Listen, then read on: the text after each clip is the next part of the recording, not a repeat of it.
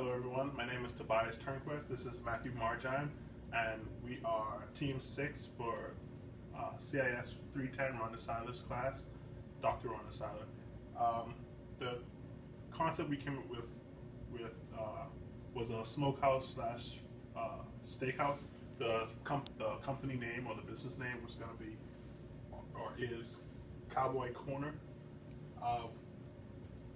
We aim to serve anyone, basically.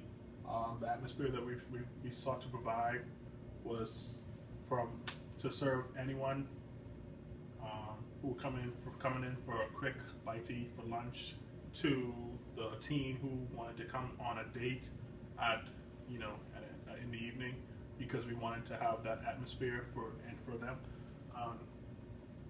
Our product, the main product that we sought to serve, was going to be called the Cowboy.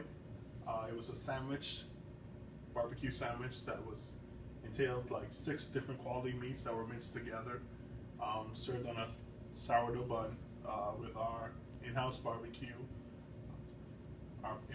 sauce, and it would entail, all those different meats would be from all over, that would be legally acquired here in the United States. Nothing too taboo.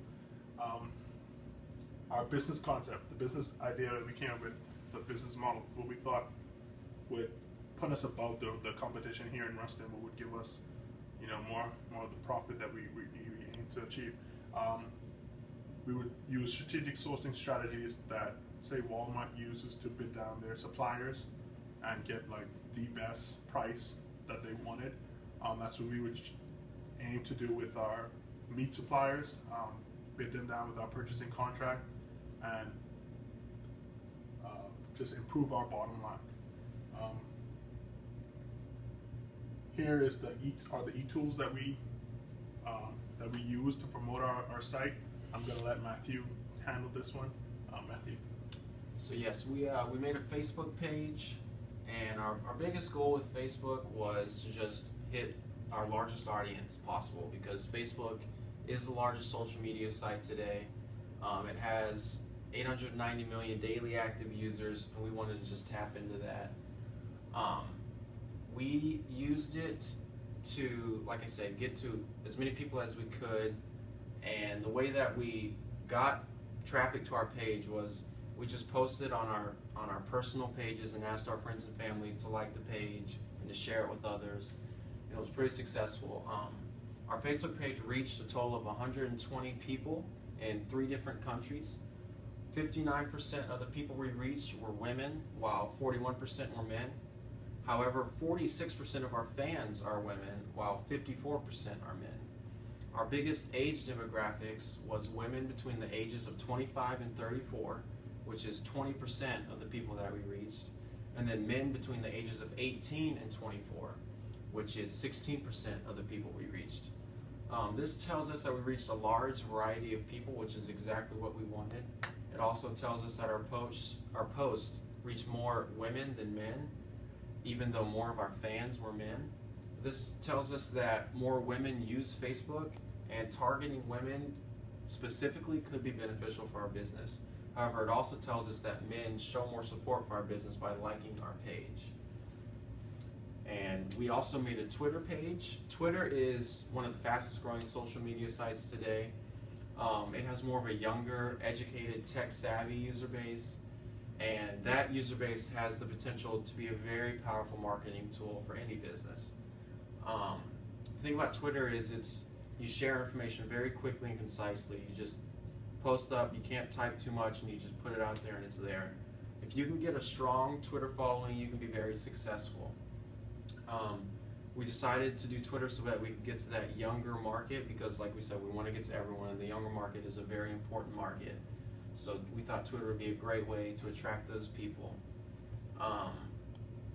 We drove traffic to our Twitter very similar to the way we did Facebook. We just posted on our personal pages, and we asked our followers to go and follow our business page.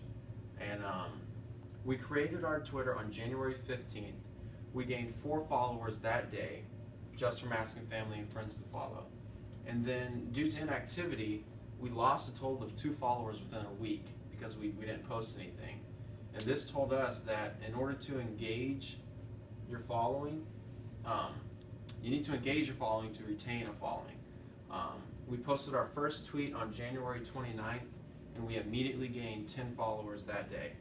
This told us that being active and engaging can bring a much larger audience to your business. So we continue to be active and engage our audience, and we never lost another follower, we only gained followers. For YouTube, YouTube is just basically the #1 place to post any video that you ever create. It's the biggest video site out there by far. So it's a great place to post any video ads that you create or any commercials. Video consumption is one of the most popular avenues of entertainment today. People are always watching videos. People love videos. And that's just a great way to attract customers. YouTube is also targeted a little bit more towards the younger generation. A lot of younger people stay on YouTube more than older people, even though older people do use it. But it has a good ability to reach people on other social media sites. So we put a video up on YouTube, we'll share it to our Facebook page and to our Twitter page, and people view it on there. Within 3 days of posting, our video had 25 views, 5 likes, and 3 comments. This tells us, we also found out that most of the people that watched the video stayed till about the end, so we made a good video that people didn't just leave after the first 5 seconds. So YouTube was good. For Blogger, Blogger is a great way to go into more depth about your business or your product. Blogger attracts more of like the food enthusiasts and our fellow culinary artists, since we're in the restaurant business. It's a great way to get constructive feedback about what you have to offer.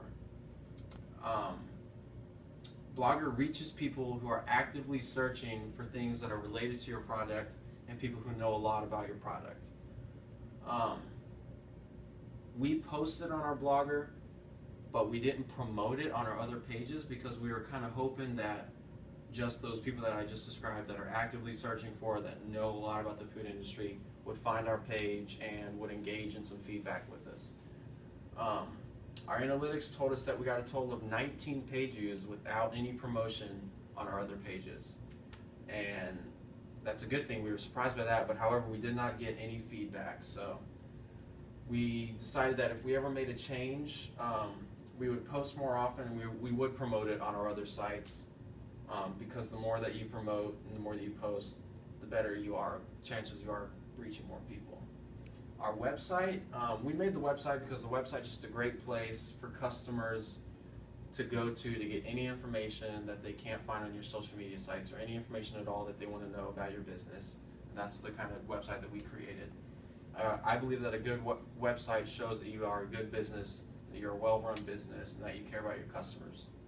The website also was good for reaching not only current customers, but potential customers and even potential suppliers, and it showed them what kind of business we were. We drove traffic to our website the same way as all the other ones, by promoting it on our other social media sites. And our website gained a total of 33 pages within 2 days, which was 17 views per day. This told us that our customers on our social media sites were very interested in what our website had to offer. And this also tells us that maintaining a good website is very valuable to a business's success. This is a screenshot of our website. We just put a little quick promotional right there. That's our YouTube video. That's our logo. Try to make it look nice and professional. This is our Facebook page. Try to keep similar themes throughout. This is our Twitter page. Again, same logo and everything. Our YouTube video, we posted everything on all of them. This is our YouTube page with our video, keeping with the logo. And this is our Blogger. So we try to keep, as you can see, a similar color theme and a similar, brand. We try to brand ourselves a little bit throughout all of our sites so that people could recognize us when they see our logo or anything. And there you go. Thank you for your time, and thank you for listening to what we had to say about our business. Bye.